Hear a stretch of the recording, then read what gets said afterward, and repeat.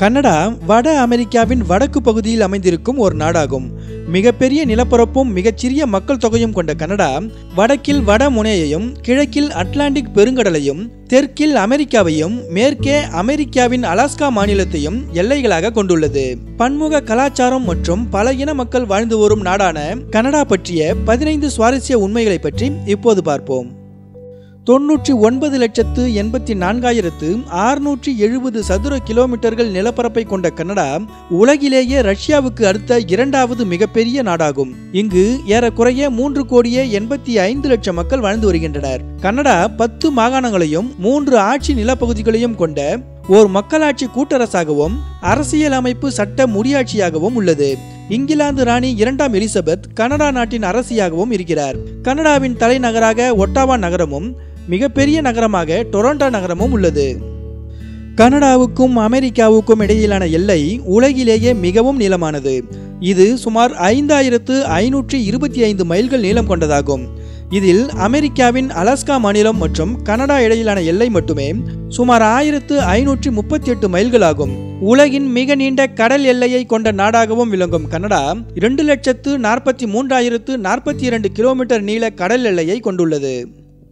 ஆங்கிலம் மற்றும் பிரெஞ்சு அதிகாரபூர்வ மொழிகளாக இருக்கும் கனடாவில் இவ்விரு மொழிகளை சார்ந்தவர்களுக்கு இடையிலான மோதல் போக்கு அடிக்கடி ஏற்படுவதுண்டு. 1970களில் கியூபெக் விடுதலை முன்னணி என்னும் பிரெஞ்சு தீவிரவாத இயக்கம் ஆங்கிலம் பேசும் கனடா மக்களுக்கு எதிரான வன்முறைகளை கட்டவிழ்த்துவிட்டது. பின்னர் இராணுவம் தலையிட்டு பிரச்சனையை முடித்து வைத்தது. அது முதல் ஆங்கிலம் மற்றும் பிரெஞ்சுக்கு இடையிலான மோதல் போக்கு அங்கொன்றும் இங்கொன்றுமாக தொடர்ந்த வண்ணம் இருக்கின்றது. கனடாவில் உள்ள பல தேசிய பூங்காக்கள் சில உலக நாடுகளை காட்டிலும் பெரியவை. குறிப்பாக ஆல்பர்டா நகரில் அமைந்துள்ள வுட் பஃபலோ தேசிய பூங்கா டென்மார்க் மற்றும் சுவிட்சர்லாந்து நாடுகளை காட்டிலும் பெரியவையாகும். இவ்வுலகில் 25,000 போலார் கரடிகள் இருப்பதாக நம்பப்படுகின்றது. அதில் சுமார் 15,500 போலார் கரடிகள் கனடாவில் வாழ்கின்றன. பொதுமக்களிடம் ரவுடித்தனம் செய்யும் போலார் கரடிகள் கைது செய்யப்பட்டு சிறையில் அடைக்கப்படுகின்றன. உலகிலேயே போலார் கரடிகளுக்கான சிறைச்சாலை கனடாவின் மானிடோபா மாகாணத்தில் உள்ள சர்ச்சில் நகரில் மட்டுமே அமைந்துள்ளது. சர்ச்சில் நகரில் வசிக்கும் மக்கள் பெரும்பாலானவர்கள் தங்கள் கார் கதவுகளை பூட்டுவதில்லை. ஏனெனில் யாரேனும் போலார் கரடியால் துரத்தப்பட்டால் அவர்கள் காருக்குள் புகுந்து கதவை மூடிக்கொண்டு தப்பித்துக் கொள்ளலாம் என்ற நல்லெண்ணத்தில் அவ்வாறு செய்கின்றனர். உலகிலேயே மிக அதிக நன்னீர் ஏரிகளை கொண்ட கனடாவில் சிறியதும் பெரியதுமாக சுமார் 2 லட்சத்திற்கும் அதிகமான ஏரிகள் இருப்பதாக மதிப்பிடப்பட்டுள்ளது. அதில் 561 ஏரிகள் 100 சதுர கிலோமீட்டர்களுக்கும் அதிகமான பரப்பளவை கொண்டது மற்றும் 31,752 ஏரிகள் 3 சதுர கிலோமீட்டர்களுக்கும் அதிகமான பரப்பளவை கொண்டவையாகும். காடுகள், நீர்வளம், மீன், எண்ணெய், கனிமங்கள் உள்ளிட்ட இயற்கை வளங்கள் கனடாவில் மிகுதியாக காணப்படுகின்றன. கனடாவின் பிரிட்டிஷ் கொலம்பியா மாகாணத்தில் வெட்டப்படும் மரங்கள் அமெரிக்கா, ஜப்பான் போன்ற நாடுகளுக்கு ஏற்றுமதி செய்யப்படுகின்றன. எண்ணெய் வளமிக்க ஆல்பர்டா மாகாணத்தில் இருந்து உற்பத்தி செய்யப்படும் எண்ணெய் பெருவாரியாக அமெரிக்காவுக்கு ஏற்றுமதி செய்யப்படுகின்றது. தங்கம், நிக்கல், யுரேனியம், காரியம் உள்ளிட்ட கனிம உற்பத்தியில் உலகின் முன்னணி நாடுகளில் ஒன்றாகவும் கனடா உள்ளது. பல விசித்திரமான தடை சட்டங்களுக்கு பெயர் போன கனடாவில் கிரைம் தொடர்பான காமிக்ஸ் கதைகளை எழுதுவது, வைத்திருப்பது அல்லது விற்பனை செய்வது சட்டவிரோதமாகும். மேலும் மர ஏணிக்கு பெயிண்ட் அடிப்பது, பொது இடத்தில் சத்தியம் செய்வது, மரம் ஏறுவது, மாந்திரீகம், பில்லி சூனியம் போன்றவற்றை செய்வது உள்ளிட்ட பல்வேறு விந்தையான சட்டத்திட்டங்களை வகுத்துள்ளது கனடா.